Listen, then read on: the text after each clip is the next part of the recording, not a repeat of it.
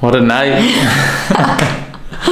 That was an experience. Yeah. In many ways. Calories don't count in Italy. Haven't you heard? Yeah, it's like a new scientific like trend going on. Yeah.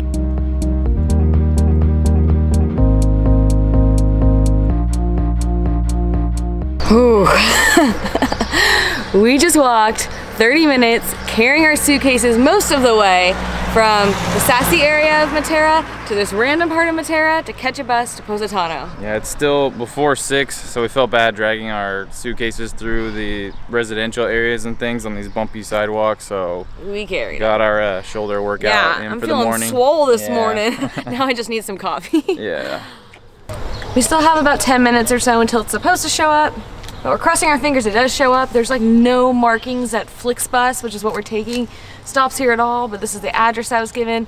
I've heard some mixed things about FlixBus. I've heard it can be really late, stuff like that, but it was $10 or 10 euros a person to go 3 hours to Salerno, and then we'll take a ferry to Positano. So if it doesn't work out, I guess we'll figure out another solution.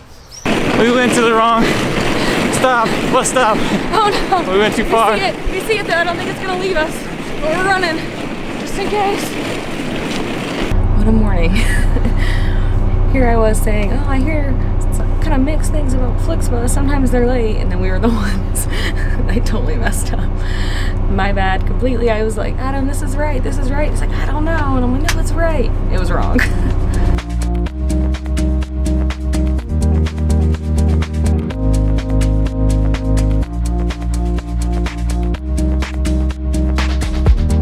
All right, we made it to Salerno, beautiful beach town. We have about an hour and a half to kill, and we're on the hunt for some coffee. Oh, please. I'm tired. Yeah.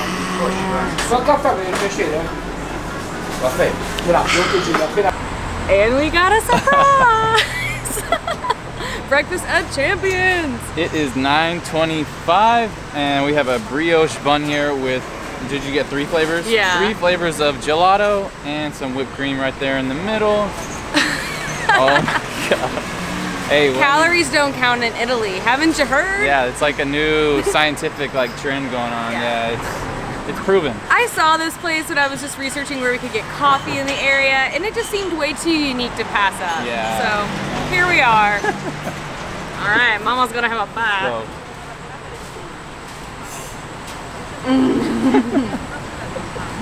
This is the Italian version of an ice cream sandwich, and I'm all about it. Oh my god. It's so good.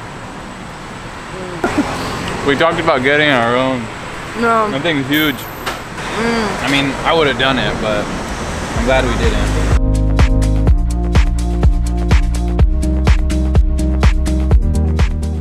To get from Salerno to Positano, we are going to be taking Travel Mar, which is a ferry that runs to a bunch of different places along the coast. It's about an hour-long ride, and the best part, it was only 27 euros for both of us, which is a really great deal because if you're in Positano and you want to go on like a boat cruise while you're there, they only, at least that we could find, they only do private cruises. So we would have had to have a whole boat to ourselves, which we didn't want really. Like we don't need a whole boat to ourselves. And it's really expensive. I think kind of around like $300. So this is a great cheap way for us to, 1, get there, and 2, also see awesome scenery without having to pay a ton of money.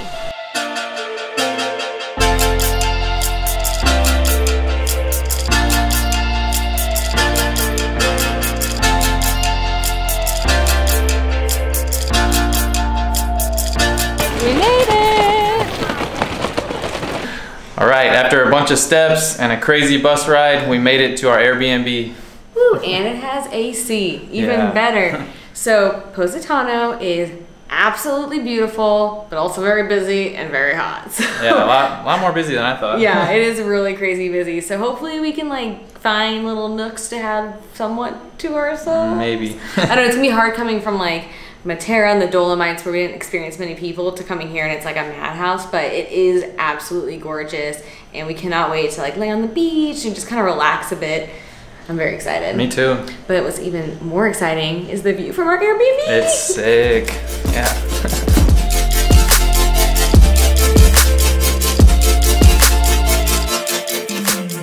And now we're on a mission to find lunch.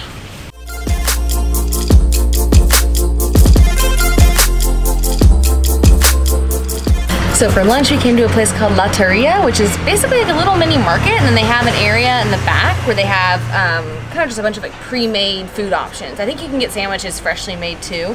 And yeah, you just kind of say what you want, and we got a lot of food. But we are saving some of this for breakfast tomorrow because we have an early morning and we won't be able to get something out. But yeah, we got lasagna, meatballs, ravioli, a noodle thing, and then also some veggies, and it looks really good. So that place was delicious. Oh man, it's so good. It was like hard to stop. But it's perfect if you're like on your way down to the beach. You can grab a sandwich to go. You can grab some other items if you're heading back to your hotel or Airbnb, or you can also eat there like we did. Yeah, it's a great place to go if you're trying to be a little bit more budget conscious. We haven't been to any of the restaurants yet, but this kind of is a more like bougie place to be, and we try to be, you know, travelers on somewhat of a budget. We're not like the lowest end of the budget travelers, but we are trying to be conscious of our money while we're here. So for us, like grab and go spots like that are great. So today is kind of just like our chores day. We got into town, we're pretty exhausted, and we have a few things we need to take care of before tomorrow. Like get our bus tickets. And get our laundry done. And get some work done. None of this is very glamorous or fun stuff, but unfortunately we're pretty much out of clothes. We only packed like a week's worth of clothes because we got rid of like everything for the van. And we're trying to balance working and having fun on this trip because we can't just leave some things behind, and we don't want to be stressed when we get home. But now we're gonna treat ourselves to a nice dinner out. Date night! We are headed to a place called La Tagliata. It's actually located up in the mountains a bit, and it's family run, and one really cool thing that they do is they actually will send a shuttle to come pick you up. Since we don't have a car, we have no way to get there, so perfect. It's really nice.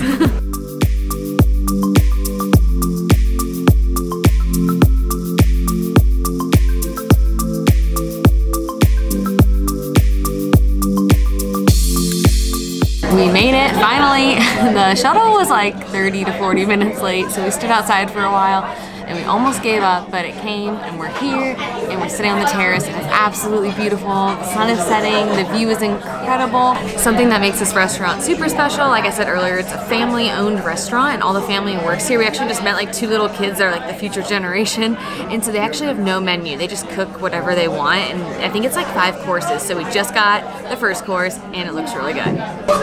They keep bringing food and I can't remember anything of what he just said, what it is, but it all looks really good. So we're gonna start eating. So the food train just keep bringing plate after plate. So they brought us like an assortment of pastas here. So we have a gnocchi right here. This is Mama's pasta. This is ricotta stuffed ravioli with the pumpkin sauce, and something with zucchini. Zucchini pasta here. I'm so excited, it's so good. Meat sweats, here we come! And now one of my favorite parts, the dessert! So I only remember one of them. This one's tiramisu, and this one's ricotta and pear, I think he said, and this is like a fruit, I think he said a fruit cake, but I'm not really sure what all it entails. And then they also gave us some fruit to go with this. What a night! That was an experience. Yeah. In many ways. Yeah, start to finish, like, I don't know, where do we begin? Let's talk about the actual dining portion of it. Well, so first, the shuttle was so late. So we were like, oh, this doesn't seem very promising. Like, are we even gonna get to go? And I called them to make sure they had our names down. They did. Finally, the shuttle shows up and we get to the restaurant, and like as soon as we sit down, they just start putting food on the table. Yeah. Which is awesome. The shuttle thing was kind of expected though. We had heard like, in some reviews. They even warned like it might be late because there's like really just one road here that you drive on, and it's pretty narrow. And there's like 2 ways of traffic, and then there's people sometimes parked on the sides. It's like a lane and a half. If anyone's driven the road to Kona, it's kind of like that. Yeah. It's pretty crazy to watch, and you have to walk on it too as like a pedestrian and just like squeeze to the side. It's so interesting. It's crazy. But yeah, the food was awesome. Yeah, just the food was it was like course after course, and it was every single one was Yeah, it was delicious. A ton of food. It was a lot of food. And you guys know, we like to eat. We like to eat. So it's rare that we leave a restaurant like super full. And we left, I mean, my stomach kind of hurts from how full it is. Like we're very happy with the portions, let's just say that. Yeah. And the service was really good too. And the little boy. They're very friendly, and it's like a family feel kind of deal. And the little boy like came around and like passed out plates and stuff. Yeah. It was so cute. Yeah. Everyone kept filming him because everyone just thought he was adorable. But then we had to get the shuttle back to our Airbnb, which it was running late again. Whatever. But the real experience here was. So again, it's like a 1-lane road type of thing, and there's a van coming up towards us, and we're about nose to nose with them. And so the one van in front of us is backing up, and so we're following them. And then we get up next side of them, and there's probably that much room. So tight. And these are all like stick shift vans. The guy's on the phone like this, like talking to someone. His like radio's going off. It's like I don't know how we didn't like at least tap mirrors. It was nuts. He got everyone in the though. Van, because there were other people from the restaurant in the van with us. We're all like, ooh. Yeah, it was. I was impressed though.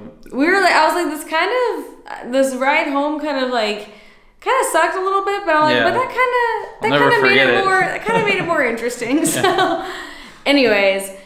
It's been a very long day, a very long night. It took us a long time to get back from dinner, but it was really, really fun. We highly recommend checking it out if you're here. I mean, it's kind of a little touristy, but it's a really cool experience. The view's great, the service is great, the food's great. It's just not like a traditional go sit down at a restaurant kind of thing. No. And, I mean, it was 40 euros a person, or 45 euros a person. 45 a person. Yes, it was 90 euros for both of us, which is definitely more than we like to spend on dinner. Yeah. Like, let's make that clear, but again, it was a ton of food. I mean, it was so much food. Yeah. So we're gonna go sleep this one off. We have a big day tomorrow. We're gonna go on a hike if we can get up in the morning. And then we're also gonna go to the beach. So it should be a lot of fun.